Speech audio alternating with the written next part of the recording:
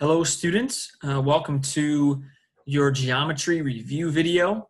In this video we're going to look over very briefly all of the concepts that we've covered so far in geometry class. Okay, I'm going to show you some examples or at least reintroduce you to some examples from each of these sections, and hopefully this will sort of refresh your memory on some things and bring back some things that we did maybe a long time ago. And then, we'll use this information then to prepare for our little final quiz tomorrow. So we're going to start way back in chapter 1 and work our way up through chapter 8.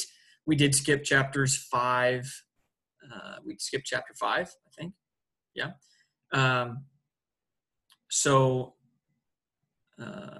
We'll just start with chapter 1, the basics of geometry. Okay, the basic things that we started out with was a lot of vocabulary.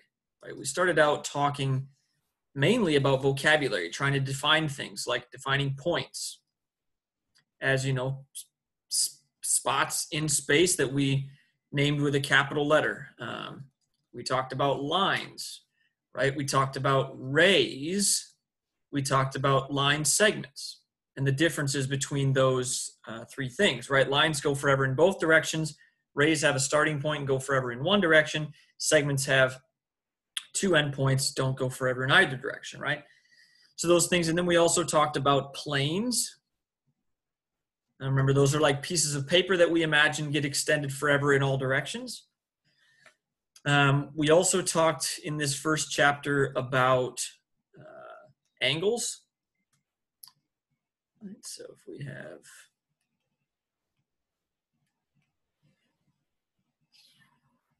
some angle like that,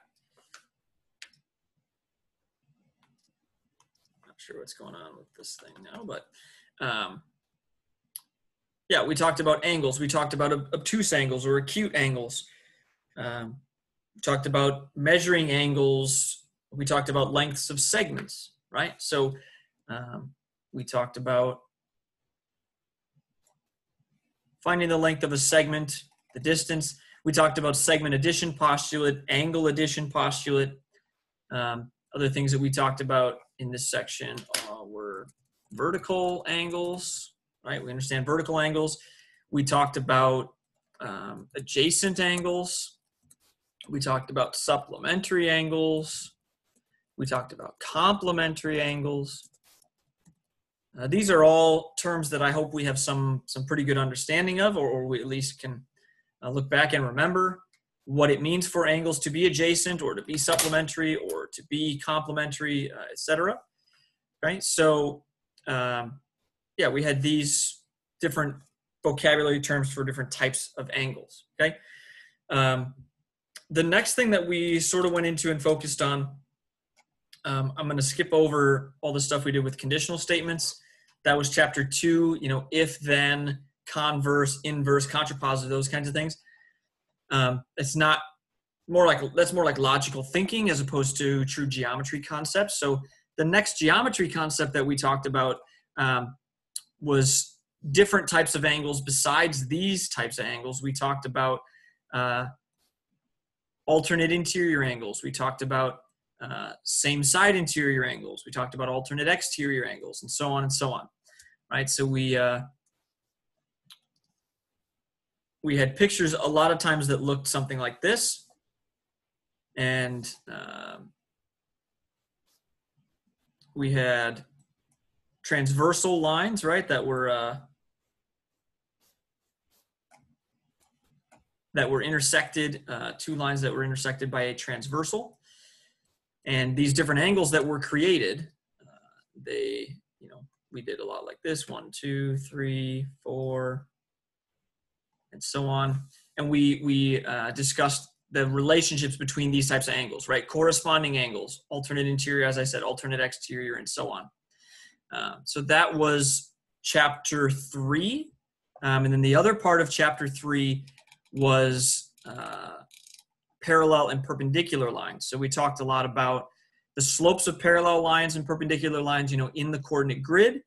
We had a lot of theorems in chapter 3 about parallel and perpendicular lines as well. And those theorems, they included like, when two lines are parallel to the same line, like the transverse, what did we call that? Parallel transitive. That's what it was, transitive. See, I got to remember some of these words too. The parallel transitive property, where you had two lines that were parallel to the same line, then all three of them have to be parallel. We talked about perpendicular to the same line. So if you have two lines that are both perpendicular, meaning meet at 90 degrees to the same line, those have to be parallel. So we talked about ways we can prove lines are parallel or perpendicular in that as well. And then an application of parallel lines that we didn't spend a lot of time in the transition, but from here we then started talking about triangles. Okay, so we talked about triangles starting with the angles inside of a triangle. So, if we have a triangle, we know that the three angles inside of a triangle together, they have to add up to 180 degrees, right? And that sort of actually was an application of parallel lines. Like I said, we didn't do a lot with that, but the angles add to 180. Right. We also talked about exterior angles of a triangle. Right. So we talked about exterior angles, and then these being the remote interiors, and how the exterior angles were really equal to the two remote interior angles added together. Right. So this angle 4 would be equal to 2 plus 3 in this picture. And then we started talking about triangles being congruent to each other. Right. We talked about different ways we can prove triangles are congruent. We had all those shortcuts, right? Angle, side, side, side, angle, side. We did not have angle, side, right? That's not a thing. We did have hypotenuse, leg, remember, for right triangles. And so we proved that triangles were congruent to each other. We talked about what that means for the rest of the shape, right? When we have these shortcuts and we know that the triangles are congruent, that then can lead us to CP, and we did a lot of this in the context of proofs, right? This was sort of our area of proofs, when we were proving that this triangle is congruent to this one, or we were proving that this angle was congruent to that angle, and so on and so on. Okay, so also in this, we talked a lot about isosceles triangles, right? We had a whole section on isosceles triangles, where two legs are the same length, or to the sides of the same length. And remember that means the angles across from them are also the same length, right? So for isosceles triangles, we have congruent sides mean congruent angles, isosceles, okay? And then when we have an equilateral triangle, we not only know that two angles and two sides are equal, but that all three are equal. And in fact, all three of these angles then measure 60 degrees, right? Each one of these measures 60 degrees. So that was equilateral. We talked about those and how they were related to each other. And we did a lot of algebra with those, right? Solving for x and things of that nature. We did a whole section on overlapping triangles, but that was just more complicated pictures where we use these same things, okay? And then when we started our virtual learning stuff, we sort of moved on to quadrilaterals, right? We started talking about four-sided shapes instead of three-sided shapes. We started talking about, well, first we first talked about polygons in general.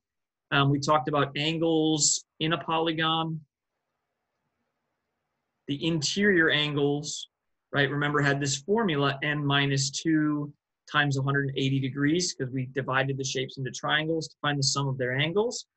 And then we also were looking at exterior angles. Remember, exterior angles of a polygon always add up to 360 all the time, no matter what.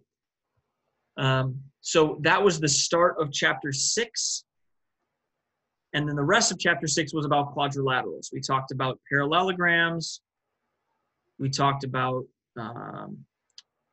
from there we got more specific with rectangles, rhombuses, squares.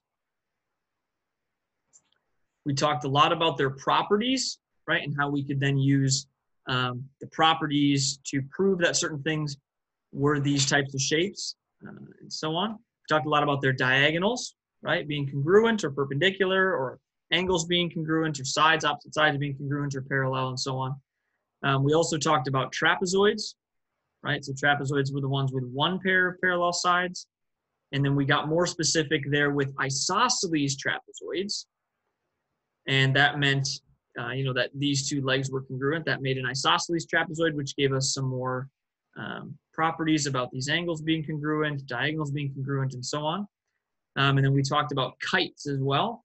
One thing that we didn't do a great job of is recognizing that a kite is only a kite if it's not a parallelogram, right? Kites have actually no parallel sides at all. So if you have something that you think is a kite, but it has all these parallel sides, it's probably actually a rhombus, and it can't be a rhombus and a kite at the same time. That was a common mistake when we did our Chapter 6 test. We also, to end that chapter, we got 4 coordinate points, and we had to decide kind of what shape each coordinate point was, right? So if we have 4 corners and we plot them on a graph and we see, are they congruent sides, are they parallel sides, and so on. So that was sort of our most complicated application, I think, of this chapter. So that was Chapter 6, all about quadrilaterals. In the next thing that we did, which I don't actually have on here, before we did right triangles in Chapter 8, we actually did similar triangles in Chapter 7, and that was where we were dealing mainly with proportions, right? Ratios and proportions and things like that. So similar triangles, we dealt a lot with, as I said, ratios and proportions. So we had, x over 3 was equal to 4 over 5, right?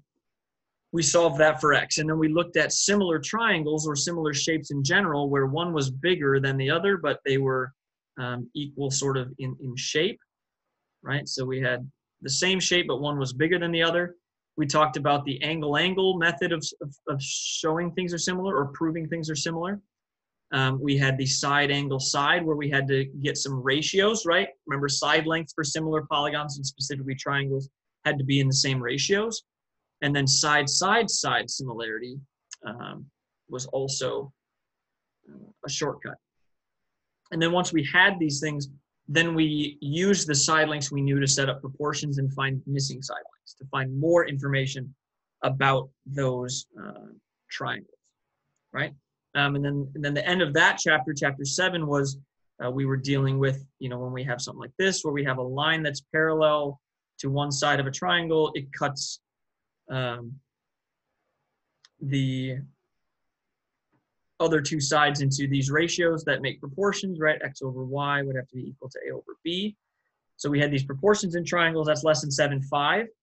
This is all on Google Classroom, as is Chapter 6, right? And then we just finished up. We just ended with 4 sections of Chapter 8, which was specifically about right triangles and more specifically trigonometry, right? So we started with the Pythagorean theorem.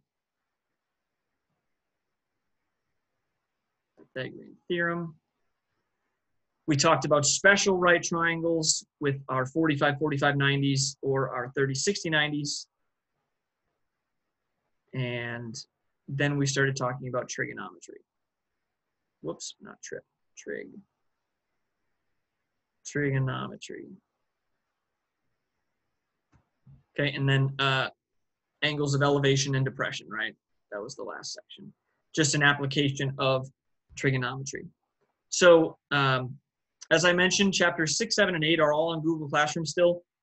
Chapters 1 through 4 is what we covered before we went digital. So you may have to look back on some notes or things that you might have. If you have any questions about any of this stuff, I encourage you to send me a quick email. Hopefully this refreshes some of your memory. If there are things here that you're thinking like, yeah, I never really got that in the first place and you would like to know more, that's what I'm here for, okay?